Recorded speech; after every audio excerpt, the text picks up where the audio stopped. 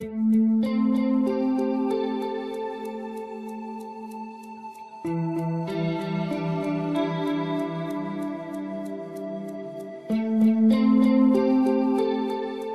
is important to have an ocean with all its components, a healthy and functioning ocean including the top predators.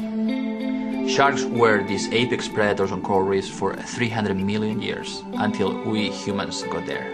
Now we are the apex predators in reefs all around the world.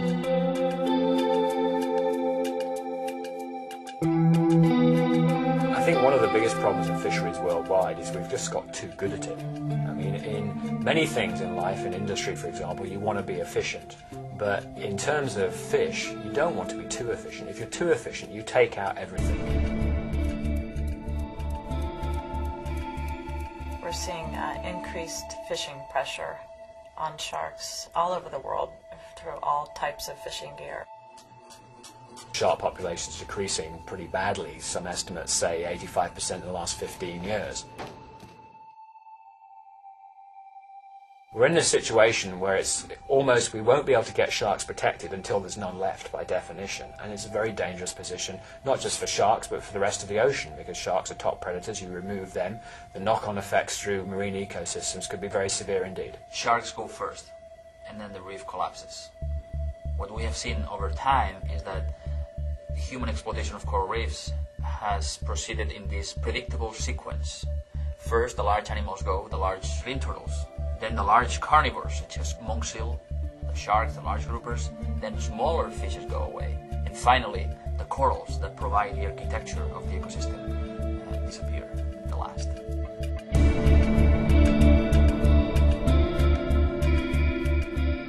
Shark fins are quite valuable, some of the most valuable fishery products. Probably the most valuable sea product pound for pound. What's changed in the last 20 years or so is that so many more people can afford it. The market's just exploded.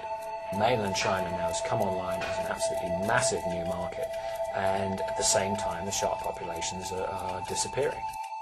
There's this economic incentive to kill sharks just for their fins, to discard the carcass, and to save the space on the boat for more valuable meat.